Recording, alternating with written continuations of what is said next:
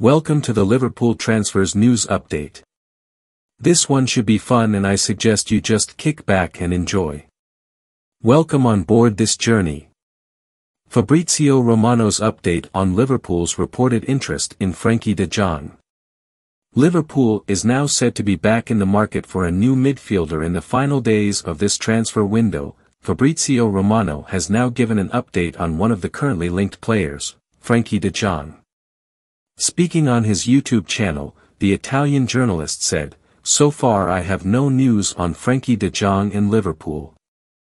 There is no negotiation in progress as things stand.